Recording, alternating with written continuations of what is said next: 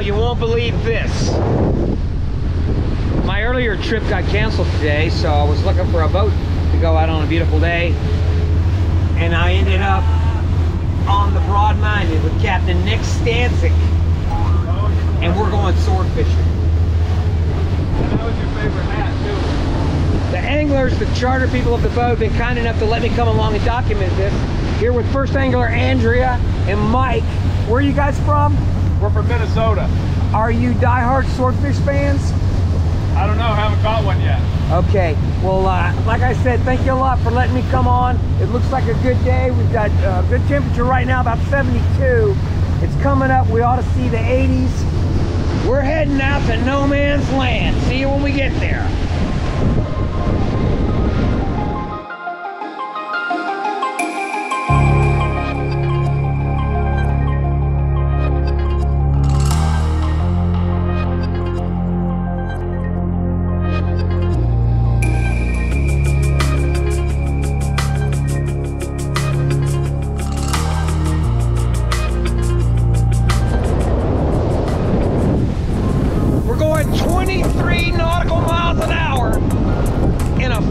Shop on this 42-foot boat with 1,200 horsepower. We're going 28 miles offshore. Here we go. All right, we're 28 miles offshore. We are in 1,500 feet of water out on the continental shelf in the middle of the Gulf Stream. Nick's getting the electric rods getting ready to drop. We're plugging things in. I'm here with angler Mike. Mike, this is not your first rodeo. This is not your trip. You've been to Bud and Mary's before. What are you looking for today? Just seeing if we can catch a fish. Okay. I think we can do that. We got enough stuff to do it on this 42-footer. 42-foot Freeman. We've got 4 300 horsepower Yamahas on it. We had a pretty stiff ride out. How did you enjoy yourself on the ride out, Andrea? I did. It was great. Okay, now you guys come down to Bud and Mary's before, and you're from Minnesota. What's it like up in Minnesota right now? Very cold. Okay, so you're an avid fisherman, and you're excited to be here on Nick Stanczyk's boat today. I am. Okay, stick around while these guys get rigged up, and I'll show you some of their secrets and tricks. Oops, he heard me say that. I'm like, I gotta get another ride home.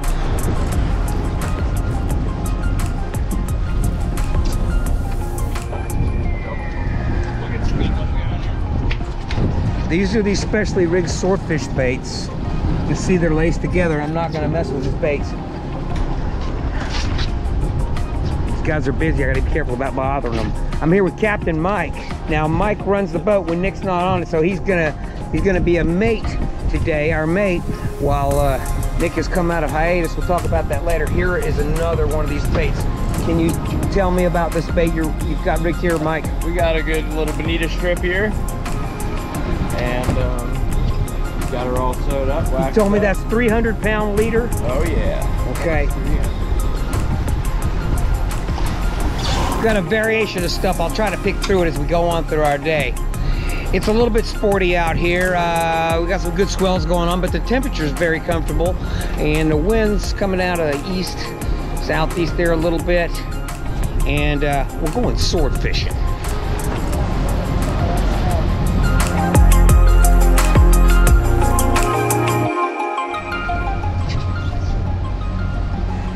Now, Mike, you're clipping a lead off there.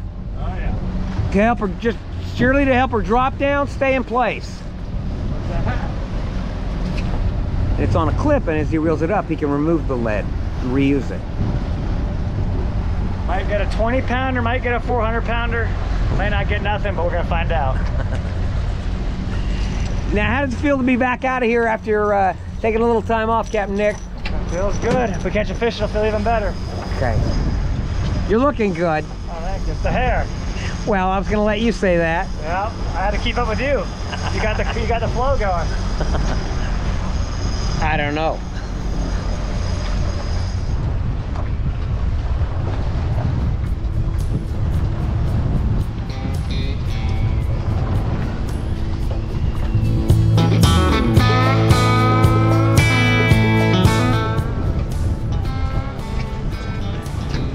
Mike was telling me about this buoy.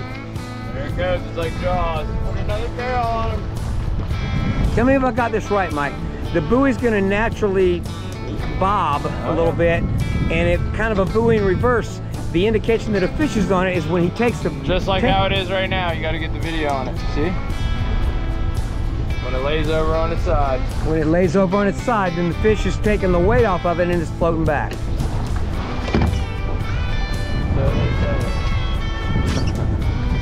Let's test your theory. Yeah.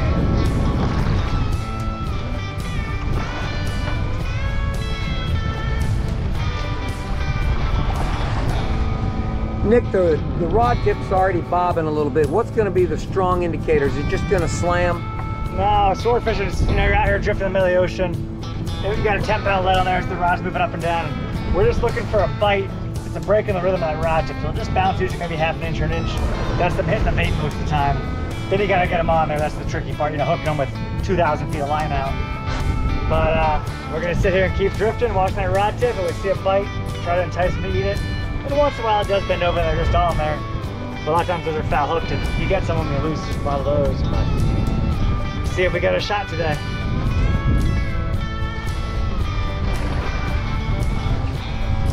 All right, let's do some rod watching. There's a variation of baits. These are plantation key sword baits. Let me see that hook. It's a 10 OVMC. Okay. We don't really like them much anymore, but... And you're gonna tie a 300-pound leader to it. Yes, sir. I believe you call that an arm's length leader? Yep, 1 arm length. Yeah, before we came out here, Mike, you mind if I handle your bait, Mike? Mike laced this guy up. Little dental floss. Little dental floss. He's giving them the secrets here, people. This is a dolphin belly? No, that's a bonita belly. Bonita belly. Yeah. I'm gonna lay that down there. And we're gonna crimp her. That's what the crimper's for. Oh, yeah.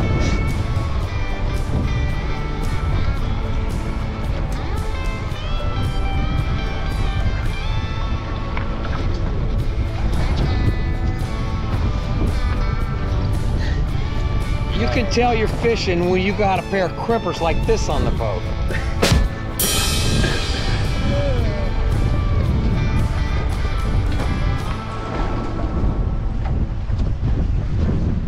We're hooked up on a swordfish. You can kind of see me just kind of thumping and dropping down there.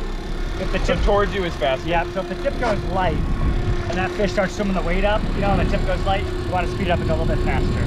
But right now he's just kind of digging, laying there. Just kind of level lines, you know, guide the line back and forth. And just, if the tip gets really light, just speed up towards it. But otherwise you're just, okay? Sounds good. We're in 1,550 feet of water, drifting. We've just hooked up a swordfish. It's gonna take a minute to get it up. Mike's on it. He's an avid fisherman, so we're in good shape.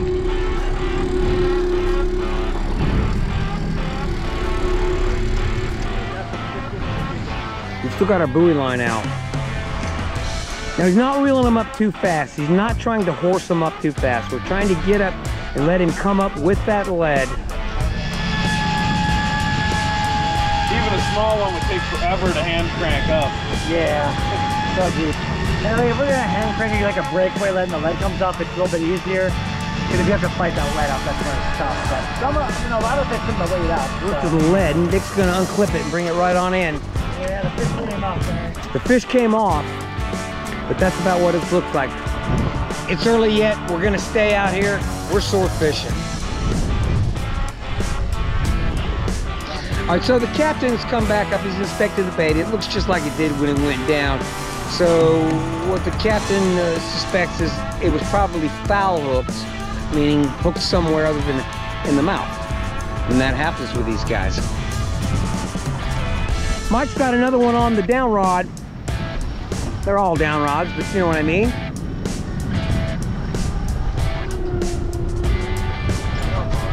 I'm going to lift that rod, this rod, to this perfectly rubbed rod. Stop, stop, stop.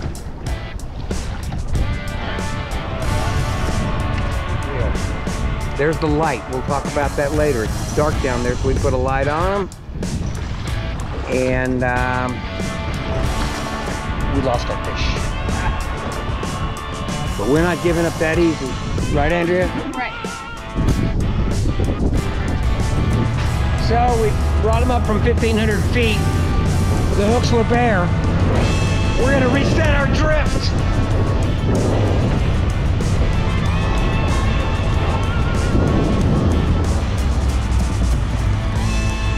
We're back out into 1,600 feet of water. We drifted about 1.5 miles, so we're just back where they were.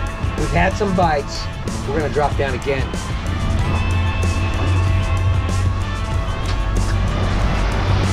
So those are the little lights that are down at the bait end of the leader. Like I said, 1,600 feet, it is dark down there. There's no light. But everything down there seems to give off some kind of light from phosphorus things. Big ol' eyes. So the light at the end of the bait does attract the swordfish. It brings them in.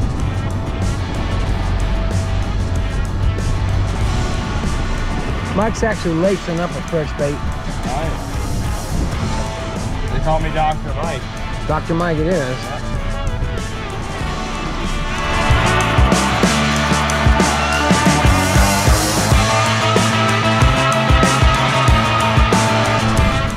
Is that actual dental floss?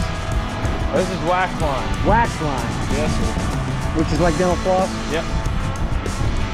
Like that. Look at that. Plantation key sword bait. What a seamstress. Yeah. Got some old socks I'm gonna bring around. Have you darned the holes?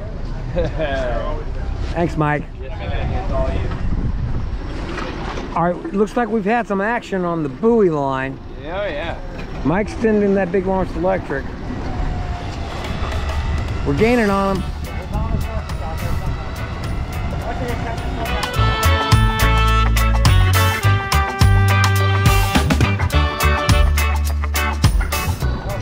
Nick, your dart tip came off.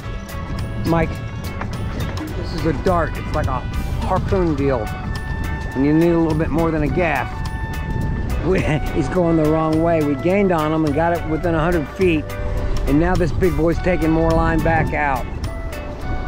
Whenever they run, we don't want to put much on them. He's taking a run. We don't want to put much on him when that happens. He is taking it. He's taking it. We're on to one. This is a granddaddy. We've had this fish on for about 20 minutes. Nick's showing him on the bottom marker. So here's at 300 feet. You can see we're marking them. And that's probably where that thermocline is, like Uncle Mike was saying. That's solid mark there, and he's down there in his comfort zone. All right, we've been nursing this big guy in for the better part of an hour. We finally got back up to the lead. He could peel it all back out. Anything could go wrong. Here's a good place for it to happen.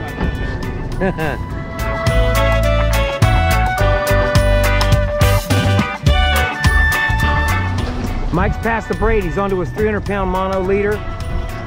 Mike number mate, our mate Mike, has got his dart out. We're sword fishing. He flashed a little color. We can see just for a second.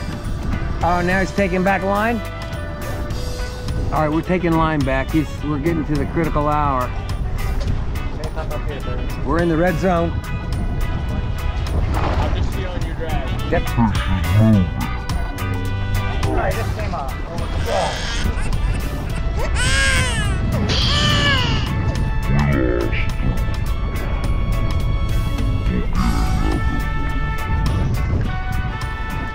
All right, we're on our 5th drift, but Mike here is dredged up some stuff that was floating around here.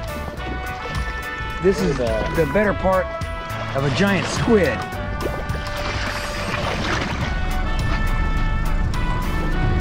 All right, we're on our 5th drift, as I mentioned, and we've got a fish on. All right, we're up to the monofilament. Are we? Oh, we're still in a little braid. Scratch that. All right, we've got the lead in sight. They're just going to continue to finger this line onto the reel.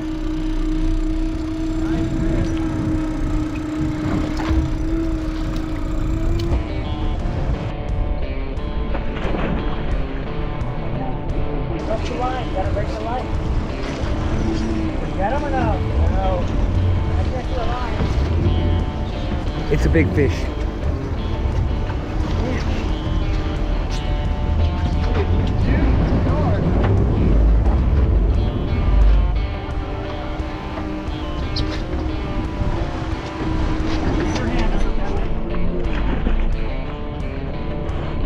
Got him that time.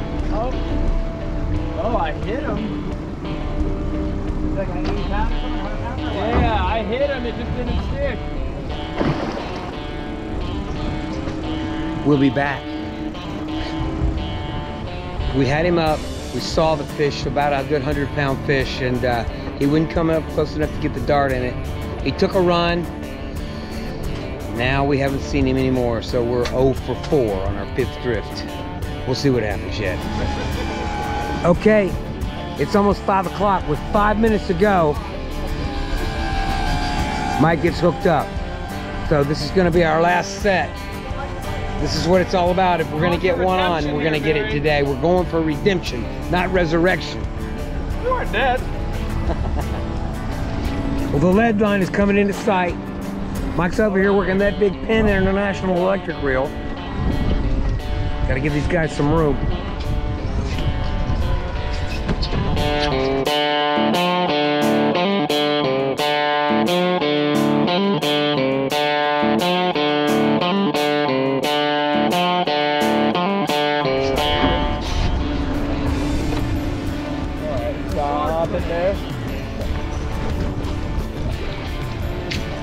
Captain just tagged that fish. We got one.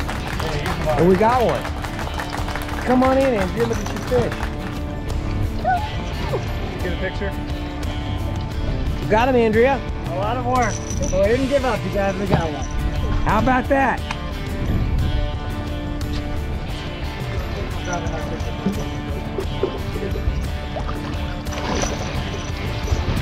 This is good stuff here.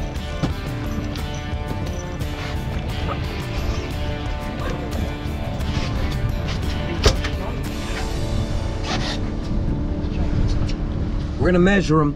Got to be 48 from the lower jaw to the fork. 47. Well, he's a keeper, guys. He's gonna make Let's it do back to the dock. He's coming back. He's healthy, and we worked putting along our day for him. So we're gonna eat that one. He's chunky too. He's got a nice belly on him. You like that one, Captain?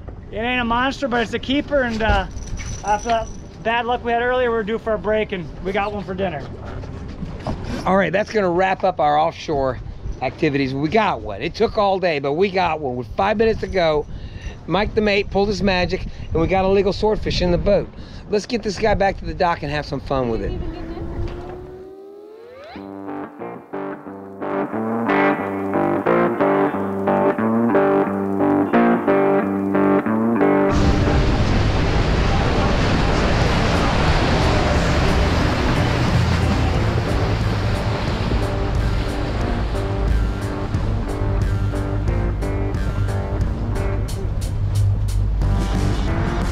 We made it home. 48 knots on the way home. 48 knots on the way home. Pretty close to an 11-hour trip. I want to tell these guys thank you. Well, okay, closer to 12 hours. Big thank you to Mike the mate for all those intelligent answers to my stupid questions. Thank you, Nick, for getting me on the boat. And the big thank you to our anglers, Mike and Andrea from Minnesota. You got me on the boat. You're making me look good in front of my boss. Thank you for letting me crash your sailfish party. Swordfish party. Ah, we're doing good until that. Thank you for letting me come along on your swordfish trip. You did a good job. You're a good angler. That's what we got at Bud and Mary's. Nick, what if I want to book a trip with you? That Mike runs the boat most of the time, but call the Marina office, and you don't always get a swordfish, but we saw we try hard, and had a little heartbreak earlier with us two getting away, but we got one at the end of the day. Made it worthwhile, so buckle this fish and come on down here to Alpharetta and check it out. Hopefully see you guys down here on one of the boats. And that's another day of fishing out of Bud and Mary's Marina in Alamorada, the sword fishing capital of the world.